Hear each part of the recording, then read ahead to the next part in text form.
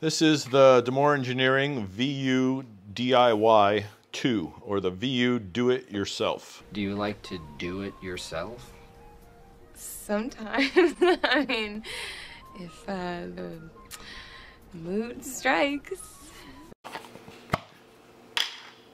gonna open it up, unbox it, take a look at what's included, hook it up, see how it works. So first thing we notice here in the tube, there's a circuit board. It's an anti-static bag so you don't shock it. It's got battery, remote, and ground here, an audio input here, some dip switches here to make it do different things. You can do like 7 different modes. It's got LED outputs where you can connect like 12-volt LED strips, something like this. So we're going to go over all the modes, what all the controls do, everything it can do, and what's included. So let's keep unboxing this or untubing it. We have an owner's manual, and we have some vinyl decals here as well. That's it. So these are Demore Engineering vinyl decals. We include 2 in here just in case you mess one up. These things can, you know, get messed up sometimes.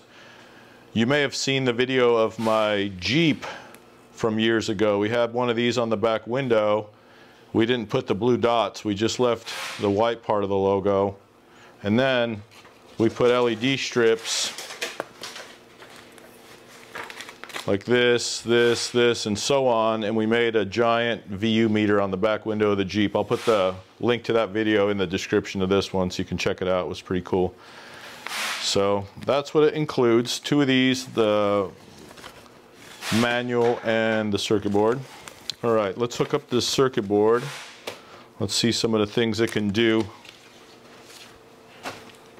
Can go here into the manual. You can see some of the different modes that it has. So mode 1, 2, 3, 4, 5. There's 7 different modes. We can do a bar graph VU meter. That's where it goes with the audio, but each LED behind the other one stays on still, so you can make like a bar graph. You know, again, you have to use your own LEDs. A bar graph with peak hold, that would be a bar graph where the top LED that it hits stays on for a few seconds. We can do a bar graph voltmeter if you need a 12-volt voltmeter for something, a 16-volt voltmeter for something. A dot mode VU meter, so that would be a meter like what was on the Jeep on the back window, so it's only 1 row of LEDs on at a time, so you can simulate like an analog needle. A dot mode voltmeter, so if you were to want to make a 12-volt voltmeter or 16-volt voltmeter with the dot mode, you could also do that. So for right now, we're just gonna, let's do mode 6, dot mode 12-volt voltmeter. This mode is selected by switching the dip switches to dot, VM, and A. Here's the switches here. You can see I've already moved them to dot, VM, and A. It also has some text on the board in case you lose the manual someday.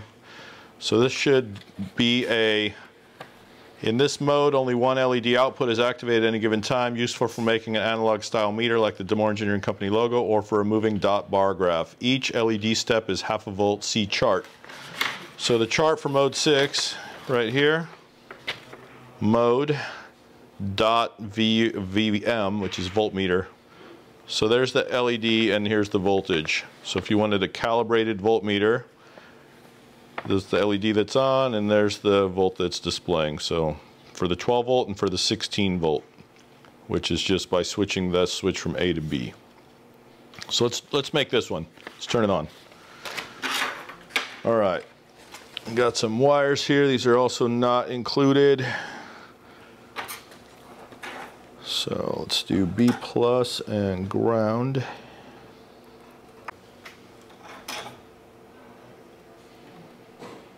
Remote, power and ground.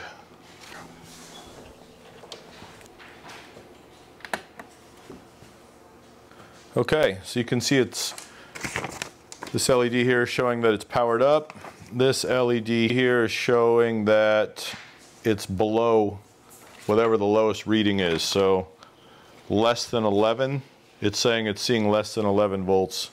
That's why it's flashing. Even though you can see I have a 12 here, but that's what's just turning it on. The actual sensing of the voltage is on this last pin here, so that you can sense a voltage that is different than the one that's running on, or the same one if you just jumped it. You could just jump it across to the B+ if you wanted to. Okay, so there's the sense. Okay, if I hook this up to power also,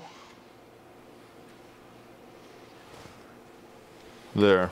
So it's on the 5th LED. So on the chart here it says LED 5 is 12.5 volts, approximately 12.5. You can see here if I move this, the voltage, it moves around. So that's the idea of that. That's dot mode. If you wanted to see bar mode, I can just flip this switch to bar mode. Now it's a bar mode voltmeter bar graph.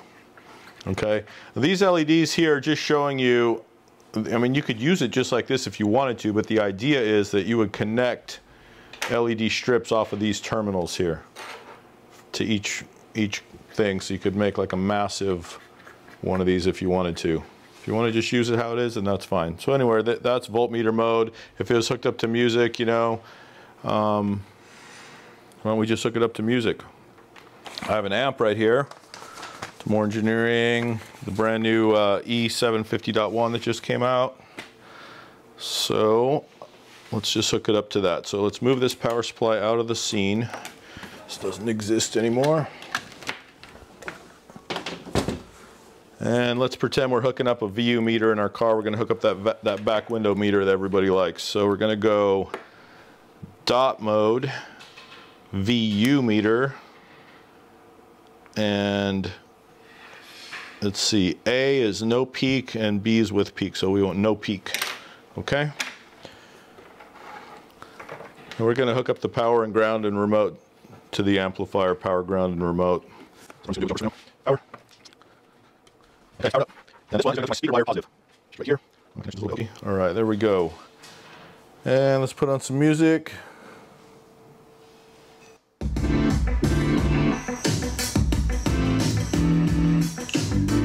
So that's the dot mode VU meter. This is a sensitivity adjustment here. If you wanted to, you could calibrate the maximum output of your amplifier to just touch the red. You would do that using this sensitivity control, and that way you'd have basically an indicator in the vehicle of when you were about to hit clipping. Pretty handy. Like I said, this is intended to drive LED strips. So this connection on the board at the very end is where all the positive LEDs connect. So every row that you hook up, the positive goes there. You could use your DD1 and calibrate this thing so that the last light comes on right when you hit clipping. If you did that, then you could use the last light on here as a clipping indicator. I'm going to hook up this LED strip light to it, and I'm going to hook it just to the last light. So I mean, that's something else you could do if you just wanted like a big clipping indicator somewhere. You could just hook up an LED to this last output, or to the last two outputs, have a two-stage clipping indicator, or just hook them up to all the outputs and have a giant VU meter on your back window, or a giant voltmeter. There's a lot of things you can do with this thing. We left it as a kit. We didn't want to make it into a product and sell it. We wanted to just have it as a kit so you guys can come up with your own thing. You know, maybe you have a golf cart that needs a voltmeter in it, or a boat.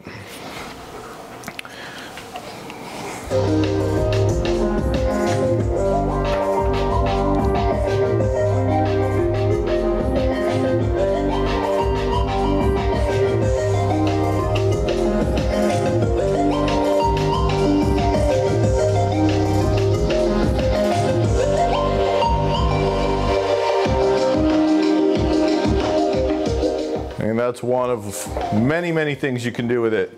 It looks really cool when you have these hooked up to all the outputs.